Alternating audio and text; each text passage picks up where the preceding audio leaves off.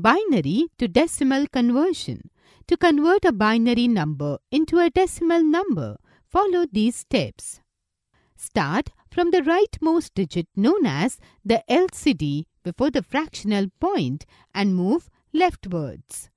While doing so, multiply each digit by 2 raised to a particular power. The powers of 2 start from 0 and increase to 1, 2 and so on as you move leftwards. Add up all the resulting products. You will get your decimal number. The following examples will help you to understand the conversion. Convert 1111 with a base 2 to decimal number.